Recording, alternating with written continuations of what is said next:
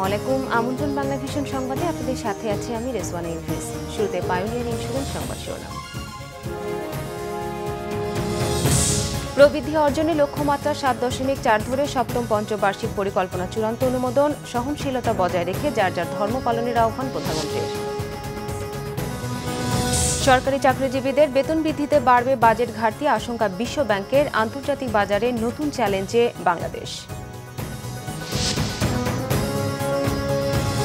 দুদকের মামলায় সাদেক হোসেন খোকার ১৩ বছরের বিনাশ্রম কারাদণ্ড আপিল করবেন তার আইনজীবীরা। বিচার বহির্ভূত রাজনৈতিক উদ্দেশ্য প্রণোদিত বলেছে বিএনপি। জয় দিয়ে শেখ কামাল গোল্ড কাপ শুরু আবাহনী লিমিটেডের উদ্বোধনী ম্যাচে ৩-২ গোলে হারালো পাকিস্তানের করাচি ইলেকট্রিককে। শুনছিলেন পায়োনিয়ার ইন্স্যুরেন্স শিরোনাম। ইফাদ টি টাইম, চায়ের সাথে সেরাটা। এবার বিস্তারিত। প্রধানমন্ত্রী শেখ হাসিনা বলেছেন, কোনো ধর্মই হানাহানি মারামারি চায় না, তাই সব ধর্মের প্রতি সহনশীলতা বজায় রেখে যার যার ধর্ম পালন করতে সবার প্রতি আহ্বান জানিয়েছেন তিনি। মঙ্গলবার রাজধানীর ঢাকেশ্বরী মন্দির ও রামকৃষ্ণ মিশন পরিদর্শন করে প্রধানমন্ত্রী এই আহ্বান জানান। দেশ সবার, তাই সব ধর্মের মানুষ সমান অধিকার নিয়ে থাকবেন বলেও মন্তব্য করেন প্রধানমন্ত্রী।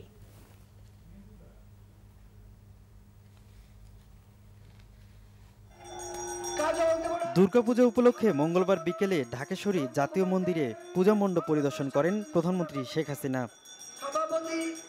পরে সনাতন ধর্মাবলম্বীদের সাথে শুভেচ্ছা বিনিময় অনুষ্ঠানে তিনি বলেন, দেশে ধর্মীয় সম্প্রীতি বজায় রয়েছে, সবাই যেন শান্তিপূর্ণভাবে ধর্মীয় অনুষ্ঠান পালন করতে পারে সেজন্য সংবিধান সংশোধন করে তা নিশ্চিত করা হয়েছে। এবং আমাদের আইন শৃঙ্খলা রক্ষাকারী সংস্থা সকলে মিলে এবং স্থানীয় জনগণ মিলে সবাই মিলে এই শান্তিপূর্ণ পরিবেশে যাতে এই পূজাটা শেষ হয় সেই ব্যবস্থা তারা নিচ্ছেন। এর পরবর্তীতে আপনারা জানেন যে একই সাথে আমাদের আশুরা আসছে, সেখানেও সকলে মিলেমিশেই কিন্তু সবাই এদিন উদযাপন করে। কাজেই শান্তিপূর্ণভাবে যাতে প্রত্যেকটা ধর্মের মানুষ তার ধর্মীয় যে উৎসব বা ধর্মীয় যে কার্যক্রম তার জন্য ভালোভাবে পালন করতে পারে সেটা নিশ্চিত করা, এটা সবসময় আমাদের সরকারের লক্ষ্য। প্রধানমন্ত্রী জানান, সরকারের লক্ষ্য দেশের মানুষকে শান্তিতে রাখা। এ সময় তিনি বলেন, ধর্ম যার যার উৎসব সবার, এ বিষয়টি নিশ্চিত করেছে তার সরকার। সূরা কাফিরুনে স্পষ্ট লেখা আছে, লাকুম দীনুকুম ওয়ালিয়া দ্বীন, অর্থাৎ যার যার ধর্ম তার কাছে, যার যার ধর্ম সে পালন করবে।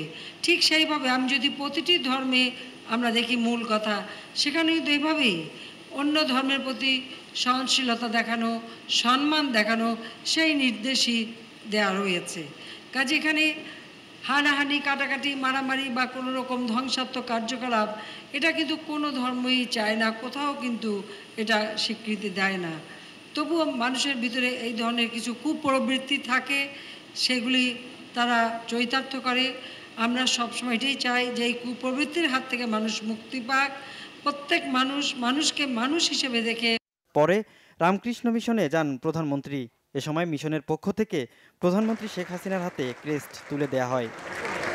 সৈয়দ আব্দুল মুহিত, বাংলাভিশন, ঢাকা। সপ্তম পঞ্চবার্ষিক পরিকল্পনা চূড়ান্ত অনুমোদন দিয়েছে সরকার। প্রধানমন্ত্রী শেখ হাসিনার সভাপতিত্বে মঙ্গলবার জাতীয় অর্থনৈতিক পরিষদের নির্বাহী কমিটি একনেক সভায় এই অনুমোদন দেওয়া হয়।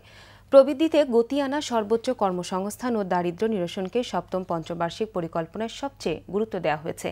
এতে প্রবৃদ্ধি অর্জনে লক্ষ্যমাত্রা ধরা হয়েছে ৭.৪, দারিদ্র্যের হার ২৪.৮ থেকে কমিয়ে আনা হবে ১৮.৬, রপ্তানি আয় $৩০.৭ বিলিয়ন থেকে ২০২০ সালে $৫৪.১ উন্নীত করার লক্ষ্যমাত্রা ঠিক করা হয়েছে।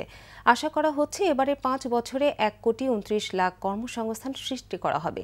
মূল্যস্ফীতি ২০২০ সাল নাগাদ কমিয়ে আনা হবে ৫.৫ ভাগে। এ সময় ২০২০-৪০ মেয়াদে আরেকটি প্রেক্ষিত পরিকল্পনা এবং ৫ বছর মেয়াদী আরও ৪টি পঞ্চবার্ষিক পরিকল্পনা প্রণয়নের তাগিদ দেন প্রধানমন্ত্রী। বৈঠক শেষে সংবাদ সম্মেলনে পরিকল্পনা মন্ত্রী আহমদ মোস্তফা কামাল বলেন, দেশের রাজনৈতিক পরিস্থিতি স্বাভাবিক নয় বলে আগামী ৫ বছরে গড় প্রবৃদ্ধি ৭.৪ ভাগ হবে, নইলে আরও ভালো হতো। এবারে সপ্তম পঞ্চবার্ষিক পরিকল্পনা বর্তমান ও ভবিষ্যতের মধ্যে সেতু বন্ধন হিসেবে কাজ করবে বলেও আশা করেন পরিকল্পনা মন্ত্রী। মঙ্গলবারও রাজধানীর বেশ কয়েকটি পূজা মণ্ডপ পরিদর্শন করেন স্বরাষ্ট্রমন্ত্রী আসাদুজ্জামান খান কামাল। এ সময় তিনি 2 বিদেশি হত্যায় জঙ্গি সংশ্লিষ্টতার বিষয়টি আবারও নাকচ করে দেন। যেখানে আইএস কিচ্ছু নেই, এখানে সব ষড়যন্ত্র, এখানে দেশি এবং বিদেশি চক্রান্ত। এই চক্রান্তের মধ্যে দিয়ে একবার তারা অগ্নি সন্ত্রাস করেছিল, এবার তারা আবার মানুষ মেরে আবার শুরু করেছে। আমরা স্পষ্ট কথায় বলছি, আমরা খুব শীঘ্রই এই সমস্ত ষড়যন্ত্র যারা করেন তাদের মুখ সম্মোচন করব। শারদীয় দুর্গাপূজার আজ মহাষ্টমী। মহাষ্টমীর মূল আকর্ষণ কুমারী পূজা ও সন্ধি পূজা পালন হবে আজ। গতকাল ধর্মীয় ভাবগাম্ভীর্য, আনন্দ উদ্দীপনা ও জাঁকজমকপূর্ণভাবে পালিত হয়েছে মহাসপ্তমী। ভোরে নবপত্রিকা স্নান দিয়ে শুরু হয় শারদীয় দুর্গোৎসবের সপ্তমীর দিন। এরপর ছিল স্থাপন ও সপ্তাদি কল্পারম্ভ, ত্রিনয়নী দেবী দুর্গার চক্ষুদান, চণ্ডী ও মন্ত্রপাঠ, দেবীর পায়ে ভক্তদের পুষ্পাঞ্জলি প্রদান সহ নানা আয়োজন। মহাসপ্তমী শেষে শারদীয় দুর্গাপূজার সবচেয়ে আকর্ষণীয় এবং জাঁকজমকপূর্ণ দিন আজ। দেবীর সন্ধি পূজা আর কুমারী পূজার মধ্যে দিয়ে পালন হবে দিনটি। কুমারী বালিকার মধ্যে শুদ্ধ নারীর রূপ চিন্তা করে তাকে দেবী জ্ঞানে পূজা করবেন ভক্তরা। শাস্ত্রে 1 থেকে 16 বছরের অজ্ঞাত পুষ্প সুলক্ষণা কুমারীকে পূজার উল্লেখ রয়েছে। ব্রাহ্মণ অবিবাহিত কন্যা অথবা অন্য গোত্রের অবিবাহিত কন্যাকেও পূজা করার বিধান রয়েছে। সরকারি চাকরিজীবীদের বেতন বাড়ানোর কারণে এই অর্থবছরে বাজেট ঘাটতি বেড়ে 4.7% হতে পারে বলে মনে করছে বিশ্বব্যাংক। সংস্থাটির সবশেষ উন্নয়ন পর্যালোচনা প্রতিবেদনে এ কথা বলা হয়েছে। আন্তর্জাতিক বাজারে মূল্য আর চাহিদার বাজারে বাংলাদেশ নতুন চ্যালেঞ্জের মুখে পড়তে যাচ্ছে বলেও উল্লেখ করা হয়েছে বিশ্বব্যাংকের প্রতিবেদনে। বিশ্বব্যাংকের ঢাকা অফিসে বাংলাদেশ ডেভেলপমেন্ট আপডেট প্রকাশ করে জানানো হয়, এই মুহূর্তে অর্থনীতিতে স্থিতিশীলতা বিরাজ করলেও রাজনীতি ও বিশ্ব অর্থনীতি নিয়ে অনিশ্চয়তা এখনও পুরোপুরি কাটেনি। চাহিদা ও পণ্য মূল্যের বিচারে আন্তর্জাতিক বাজারে সক্ষমতা অর্জনই বাংলাদেশের জন্য নতুন চ্যালেঞ্জ বলেও মন্তব্য করেন বিশ্বব্যাংকের গবেষকরা। বাজার থেকে সংকেত পাচ্ছি যে প্রতিযোগিতার সক্ষমতায় কিছু সমস্যা দেখা দিচ্ছে। সম্প্রতি সরকারি কর্মকর্তা কর্মচারীদের বেতন বাড়ার ফলে অর্থনীতিতে নতুন চাহিদা তৈরি হবার পাশাপাশি বাজেট ঘাটতিও বাড়বে বলে মনে করে বিশ্বব্যাংক।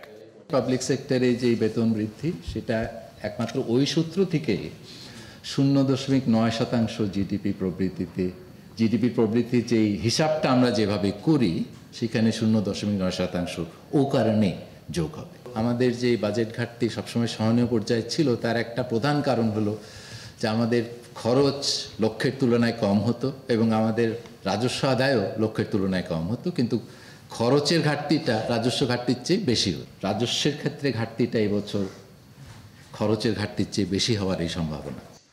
বিদেশি নাগরিক হত্যার কারণে স্বল্প মেয়াদে দেশি বিদেশি বিনিয়োগ কমে যাওয়ার আশঙ্কা থাকলেও দীর্ঘমেয়াদে বাংলাদেশ সে সংকট কাটাতে পারবে বলে মনে করে বিশ্বব্যাংক। দেশি বিদেশি বিনিয়োগের জন্য এটা ইতিবাচক নয়, অন্তত স্বল্প মেয়াদে। কিন্তু আমি মনে করি এটাও মনে রাখা জরুরি যে এদেশের অর্থনীতির সহ্য ক্ষমতা অনেক বেশি।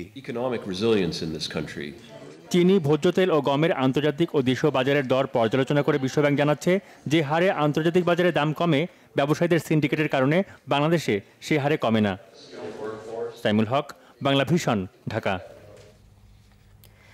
দুদকের দায়ের করা মামলায় ঢাকার সাবেক মেয়র বিএনপি নেতা সাদেক হোসেন খোকাকে 13 বছরের কারাদণ্ড দিয়েছে আদালত। একই সাথে 11 লাখ টাকা অর্থদণ্ড ও অনাদায়ে 7 মাসের কারাদণ্ডাদেশ দেওয়া হয়েছে। মঙ্গলবার সকালে বিশেষ জজ আদালত 3-এর বিচারক আবু আহমেদ জমাদ্দার এ আদেশ দেন। রায়ে বলা হয়, সাদেক হোসেন খোকা জ্ঞাত আয় বহির্ভূত প্রায় 10 কোটি টাকা অর্জন করেন। তাই ওই টাকার সমমূল্যের স্থাবর ও অস্থাবর সম্পদ রাষ্ট্রের অনুকূলে বাজেয়াপ্ত করারও নির্দেশ দেন আদালত। আদালতের রায়ে বলা হয়, সাদেক হোসেন খোকা পলাতক থাকায় তার আত্মসমর্পণের তারিখ থেকে বা গ্রেফতার করে আদালতে হাজির করার তারিখ থেকে দণ্ডভোগের মেয়াদ ধরা হবে। তবে খোকার আইনজীবী মোহাম্মদ মহসিন মিয়া বলেন, 1/11-এর সময় রাজনৈতিক উদ্দেশ্যে দায়ের করা এই মামলার রায়ে তিনি ন্যায় বিচার থেকে বঞ্চিত হয়েছেন। তাই সুবিচার পেতে তারা উচ্চ আদালতে যাবেন বলে জানান সাদেক হোসেন খোকার আইনজীবী। উল্লেখ্য, আদালতের অনুমতি নিয়ে বর্তমানে তিনি যুক্তরাষ্ট্রে চিকিৎসাধীন আছেন। বিরুদ্ধে মামলা পরিচালনা হয়েছে এবং উনি মহামান্য হাইকোর্ট বিভাগে 2008 সালে রিট পিটিশন মামলা দায়ের করেছিলেন এবং সেই মামলায় ওনাকে বলা হয়েছে যে মামলা রুল ডিসচার্জ করে বলা হয়েছে যে 60 দিনের ভিতরে ওনাকে নিম্ন বিচারিক আদালতে আত্মসমর্পণ করার জন্য। উনি কোনো আদালতেই আত্মসমর্পণ করেন নাই। মসজিদের ওয়াকফা করে দিছে, সেই ওয়াকফা সম্পত্তিটাও এই মামলার মধ্যে আছে শিডিউলে। আরও একটা সম্পত্তি আছে এই যে গুপিবাগে যেটা উনি আছেন, সেটা হলো ওনার মার নামের প্রপার্টি, এজমালি প্রপার্টি, এইটাও তার এই শিডিউলে আছে। ওনার গ্রামের বাড়ির যেই সম্পদ, এটা তার পৈতৃক সম্পত্তি, দাদার সম্পত্তি, সেটার মধ্যেও ওনাকে এই শিডিউলে আছে। দুর্নীতি দমন কমিশনে যে সাবমিট করছে, সেটার মধ্যে সমস্ত সরকারের ট্যাক্স খজনাপাতি যা আছে, সরকার নির্দেশপত্র সব কিছু এটা যথাযথভাবে দেওয়া হয়েছে। এই মামলায় এইটা কোনো একটা সম্পদের মামলা, জ্ঞাত আয় বহির্ভূত সম্পদের মামলা, এটা কোনো হিনিয়াস অফেন্সের কোনো মামলা না। তো উনি একজন বীর মুক্তিযোদ্ধা আছে, আমরা 6 মাসের সময় চেয়েছিলাম যে আমি এসে এটাকে ফেস করতে চাই এই ট্রায়াল, সেই সুযোগ আমরা পাই নাই। যেহেতু বাংলাদেশ সরকার এবং মহামান্য হাইকোর্টের নির্দেশে এবং অনুমতি নিয়ে এসে বিদেশে গেছে, ওখান চিকিৎসা শেষে উনি আসবেন এবং আইসা এই মামলায় উনি আইনগত যে সমস্ত পদক্ষেপ নেওয়া দরকার নেবেন, আপিল হবে এবং আপিলে ইনশাল্লাহ উনি নির্দোষী প্রমাণিত হবে। এই মামলা তার বিরুদ্ধে লাই করে না, এটা সম্পূর্ণ একটা উদ্দেশ্য প্রণোদিত, রাজনৈতিকভাবে তাকে হেয় প্রতিপন্ন করার জন্য এই মামলার এই আদেশ হয়েছে। উচ্চ আদালতের নির্দেশনা বহাল থাকার পরও দুদকের মামলায় বিএনপি নেতা সাদেক হোসেন খোকার কারাদণ্ডকে বিচার বহির্ভূত রাজনৈতিক উদ্দেশ্য প্রণোদিত বলে অভিযোগ করেছে বিএনপি। আত্মপক্ষ সমর্থনের সুযোগ থেকে বঞ্চিত করে একতরফা রায়ের মাধ্যমে ন্যায় বিচার থেকে বঞ্চিত করা হয়েছে বলেও অভিযোগ বিএনপির। মঙ্গলবার নয়াপল্টনে দলের কেন্দ্রীয় কার্যালয়ে জরুরি সংবাদ সম্মেলনে একথা বলেন বিএনপির মুখপাত্র ডক্টর আসাদুজ্জামান রিপন। তিনি বলেন, উচ্চ আদালতের নির্দেশনা নিয়ে সাদেক হোসেন খোকা যুক্তরাষ্ট্রে চিকিৎসাধীন রয়েছেন। উচ্চ আদালতের অনুমতি থাকায় আইনের চোখে সাদেক হোসেন খোকা পলাতক হিসেবে বিবেচিত নন বলেও জানান তিনি। বিএনপির মুখপাত্র বলেন, রাজনৈতিক উদ্দেশ্য প্রণোদিত হয়ে শাস্তি দেওয়ার উদ্দেশ্যে এই কারাদণ্ড দেওয়া হয়েছে। উচ্চ আদালতের রায় বাতিল না করে নিম্ন আদালতে তার বিচার প্রক্রিয়া শুরুটাই ছিল সম্পূর্ণভাবে আইন বহির্ভূত। তথাকথিত সাক্ষ্য গ্রহণের মধ্য দিয়ে জনাব সাদেক হোসেন খোকাকে পলাতক দেখে একতরফাভাবে বিচারের নামে প্রহসন করে তাকে যে দণ্ড দিয়েছেন, তা আইন বিচারের ইতিহাসে একটি বাজে নজির হিসেবে চিহ্নিত হয়ে থাকবে। মৃত্যুদণ্ডের রায় রিভিউ করতে বিএনপি নেতা সালাউদ্দিন কাদের চৌধুরী ও জামায়াত নেতা আলী আহসান মোহাম্মদ মুজাহিদের আবেদনের শুনানি হবে আগামী 2 নভেম্বর। দ্রুত শুনানির জন্য রাষ্ট্রপক্ষের করা এক আবেদনে মঙ্গলবার আপিল বিভাগের অবকাশকালীন চেম্বার বিচারপতি সৈয়দ মাহমুদ হোসেন এ তারিখ দেন। আদালতে রাষ্ট্রপক্ষে শুনানি করেন অ্যাটর্নি জেনারেল মাহবুবে আলম। সালাউদ্দিন কাদের চৌধুরী ও মুজাহিদের পক্ষে ছিলেন খন্দকার মাহবুব হোসেন। মৃত্যুদণ্ডের রায় রিভিউ চেয়ে গত 14 অক্টোবর আপিল বিভাগে আলাদা আবেদন দুটি করা হয়।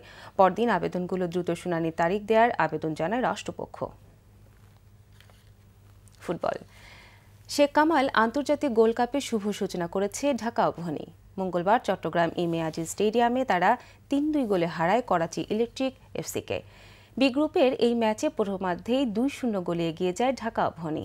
ম্যাচ জিতলেও দ্বিতীয়ার্ধে 2টি গোল হজম করায় ফুটবলারদের সমালোচনা করেছেন ঢাকা আবাহনীর কোচ। তুলনামূলক শক্তিশালী বলা হলো করাচি ইলেকট্রিক এফসির মাঠের লড়াইয়ে দেখা যায়নি সেই শক্তির ধার, বরং শেখ কামাল আন্তর্জাতিক গোল্ড কাপের উদ্বোধনী ম্যাচে দেশের ঐতিহ্যবাহী ক্লাব ঢাকা আবাহনী জ্বলে ওঠে ফুটবল নৈপুণ্যে। ম্যাচে আধিপত্য বিস্তার করা অমলেশ সেনের শিষ্যরা চট্টলার দর্শকদের গোল আনন্দে মাতি তুলতে সময় নেয়নি বেশি। 23 মিনিটে ফ্রি কিক থেকে দূরপাল্লার শটে বল জালে জড়ান ওয়ালি ফয়সাল। 1-0 লিড নেয় আকাশে নীলরা।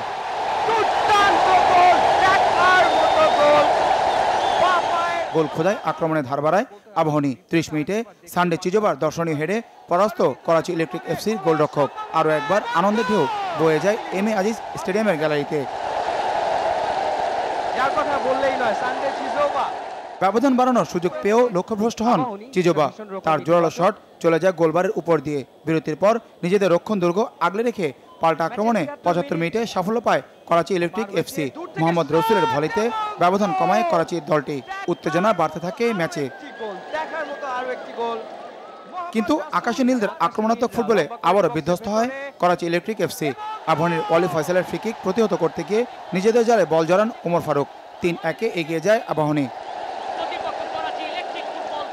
খেলার শেষ দিকে পেনাল্টি থেকে করাচি দল ব্যবধান কমালে বাড়তে থাকে ম্যাচের স্নায়ুচাপ। তবে রেফারির শেষ বাঁশিতে জয় নিয়ে মাঠ ছাড়ে ঢাকা আবাহনী। টুর্নামেন্টের সেমিফাইনাল খেলার লক্ষ্য পূরণে প্রথম ম্যাচে 3 পয়েন্ট দলকে বাড়তি আত্মবিশ্বাস যোগাবে মনে করছেন আবাহনীর কোচ ও অধিনায়ক। তারা নিজেদের মধ্যে বল দেওয়া না করে সুন্দরভাবে খেলতে পারছে, তখন তারা একদম 100% অ্যাটাকে গেছে এবং তারা গোলও পেয়েছে। তো আমাদের আমার যা মনে হয় সেকেন্ড হাফে যা আমাদের টিম একটু টায়ার্ড ছিল আমার মনে হয়েছে, এবং কিছু প্লেয়ার ওভার কনফিডেন্সে তারা বেশি ড্রিবলিং করতে যায়, এই লাস্টে 2টা গোল হয়েছে আর কি। বৃহস্পতিবার বি গ্রুপে নিজেদের দ্বিতীয় ম্যাচে ঢাকা আবাহনী লড়বে স্বাগতিক চট্টগ্রাম আবাহনীর বিপক্ষে। মানিক মাহমুদ, বাংলাভিশন, স্পোর্টস ডেস্ক। নিচ্ছি সংবাদ বিরতি, সাথেই থাকুন, ফিরে এসে থাকছে। অনেক চেষ্টাও থামেনি বিআরটিএ কার্যালয়ে দালালদের দৌরাত্ম, এখনো কিছু কর্মকর্তা তাদের সাথে যোগাযোগ করেন বললেন সড়কমন্ত্রী। আবারও পরিবর্তন হলো বিপিএল এ প্লেয়ার বাই চয়েসের তারিখ, 26 অক্টোবরের পরিবর্তেই নিলাম হবে 22 অক্টোবর।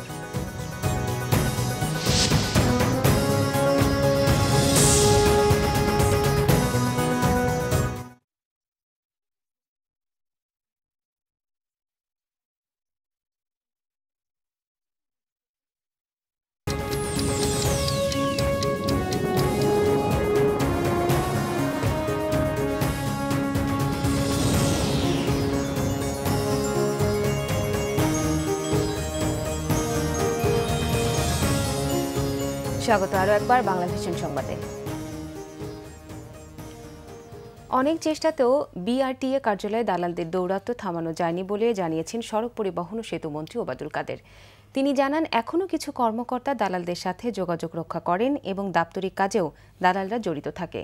এই অপকর্মের সাথে জড়িত কর্মকর্তাদের বিরুদ্ধে ব্যবস্থা নিতে বিআরটিএর চেয়ারম্যানকে নির্দেশ দেন তিনি। মঙ্গলবার বিআরটিএ কার্যালয়ে এক মতবিনিময় সভায় সড়ক মন্ত্রী জানান, ভ্রাম্যমাণ আদালতের কারণে কিছুটা জনদুর্ভোগ তৈরি হলেও ভবিষ্যতে এর সুফল পাওয়া যাবে। যাত্রী হয়রানি, বাড়তি ভাড়া আদায় ও ফিটনেসবিহীন গাড়ির বিরুদ্ধে এ আদালতের কার্যক্রম অব্যাহত রাখার পক্ষে কথা বলেন তিনি। মন্ত্রী বলেন, পরিবহন মালিক সমিতির সাথে সমঝোতা করেই ভাড়া পুনর্নির্ধারণ করেছে সরকার, তারপরও অতিরিক্ত ভাড়া আদায় করা হচ্ছে এবং এর বিরুদ্ধে ব্যবস্থা নেওয়া হবে বলেও আবারও জানান মন্ত্রী। টাঙ্গাইলে চরাঞ্চল মৈশায় র্যাবের গুলিতে নিহত হয়েছে 2 জন। নিহত 2 জনই চরমপন্থী বলে দাবি র্যাবের। এ ঘটনায় র্যাবের এক সদস্য গুলিবিদ্ধ সহ আহত হয়েছে 3 জন। জেলা র্যাবের কোম্পানি কমান্ডার মোহাম্মদ মহিউদ্দিন ফারুকি জানান, গোপন সংবাদের ভিত্তিতে গভীর রাতে মৈশা গ্রামে অভিযানে যায় তারা। এ সময় ওই এলাকার শাহাদাত নামে একজনের বাড়িতে অবস্থান করছিল চরমপন্থী দলের সদস্যরা। র্যাব সেখানে গেলে চরমপন্থী দলের সদস্যরা তাদের লক্ষ্য করে গুলি ছোড়ে। পাল্টাপাল্টি গুলিতে ঘটনাস্থলেই নিহত হয় মনু মিয়া ও আকবর হোসেন নামে 2 চরমপন্থী। এ ঘটনায় গুলিবিদ্ধ 3 জনকে স্থানীয় মেডিকেল কলেজ হাসপাতালে নেওয়া হলে র্যাবের সদস্য মনিরুল ইসলামকে উন্নত চিকিৎসার জন্য ঢাকায় পাঠিয়ে দেয় চিকিৎসকরা। ঘটনাস্থল থেকে উদ্ধার করা হয় একটি বিদেশি পিস্তল, দেশীয় তৈরি একটি 1 শুটার, 2 রাউন্ড গুলি ও বেশ কয়েকটি গুলির খোসা। এবার আমিন জুয়েলার্স আন্তর্জাতিক সংবাদ।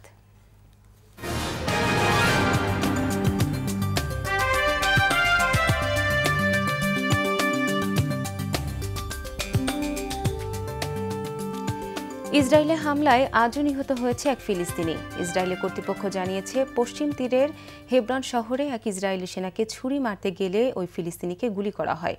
আশঙ্কাজনক অবস্থায় হাসপাতালে নেওয়ার পর ওই ফিলিস্তিনির মৃত্যু হয়। আরেক ঘটনায় ফিলিস্তিনের গাড়ির আঘাতে নিহত হয়েছে এক ইসরায়েলি সেনা। এদিকে সহিংসতায় উস্কানির অভিযোগে পশ্চিম তীর থেকে হামাসের শীর্ষ কর্মকর্তা হাসান ইউসুফকে আটক করেছে ইসরায়েল। এর তীব্র নিন্দা জানিয়েছে হামাস। তবে সহিংসতায় উস্কানির জন্য ফিলিস্তিনি প্রেসিডেন্ট মাহমুদ আব্বাসকে দায়ী করেছেন ইসরায়েলের প্রধানমন্ত্রী বেনিয়ামিন নেতানিয়াহু। তার অভিযোগ, প্রেসিডেন্ট আব্বাসের দায়িত্বজ্ঞানহীন আচরণের কারণে সংঘর্ষ ছড়িয়ে পড়েছে। এর আগে এক ভাষণে ফিলিস্তিনিদেরকে আত্মরক্ষা ইসরায়েলের বিরুদ্ধে সংগ্রাম চালিয়ে যেতে আহ্বান জানান মাহমুদ আব্বাস। গেল 1 অক্টোবর থেকে চলা ইসরায়েলি ফিলিস্তিন সংঘর্ষে পর্যন্ত প্রাণ হারিয়েছে 45 ফিলিস্তিনি ও 8 ইসরায়েলি। রক্তাক্ত এই সংঘাত বন্ধের জন্য ইসরায়েল ও ফিলিস্তিনের প্রতি আহ্বান জানিয়েছেন জাতিসংঘ মহাসচিব বান কি মুন। এবার ক্লেমন খেলার সংবাদ।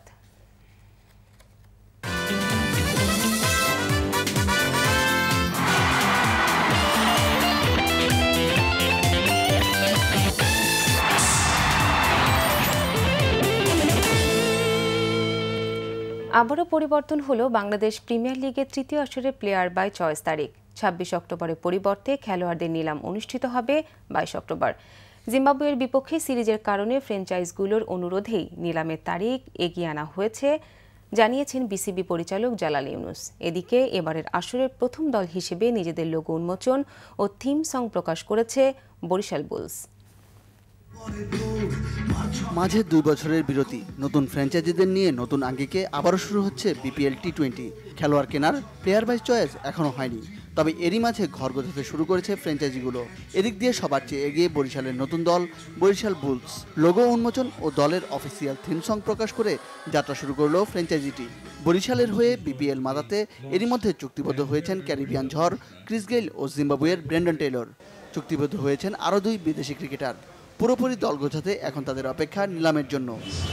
বৃহস্পতিবার আইকন খেলোয়াড়ের নিলাম হবে আলাদা করে। অন্যান্য গ্রেডের ক্রিকেটারদের নিজেদের মতো করে বেছে নিতে পারবে ফ্র্যাঞ্চাইজিগুলো।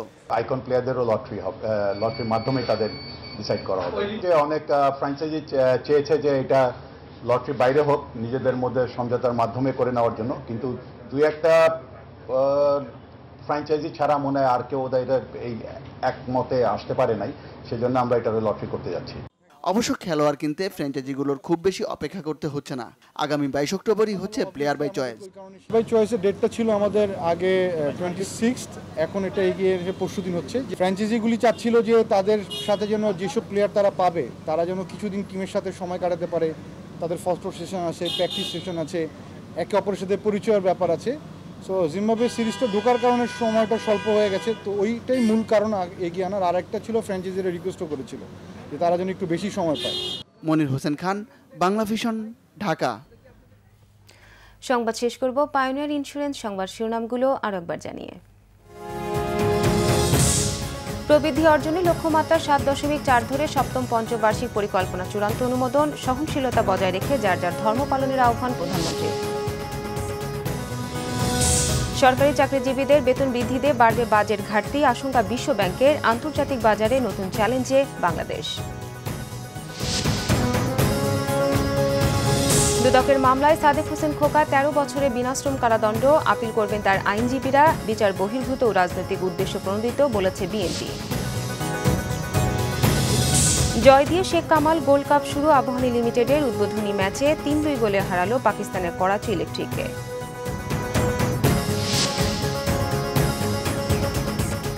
এই ছিল এখনকার মতো। পরের সংবাদ সকাল 10টায়, এর আগে 9টায় রয়েছে নিউজ টপ 10 দেখার আমন্ত্রণ রইল। এছাড়া দেশ বিদেশের সবশেষ সংবাদ সবার আগে জানতে আপনার গ্রামীণ ফোন, বাংলা লিংক ও এয়ারটেল থেকে ডায়াল করুন 1616 নম্বরে। এতক্ষণ সঙ্গে থাকার জন্য ধন্যবাদ।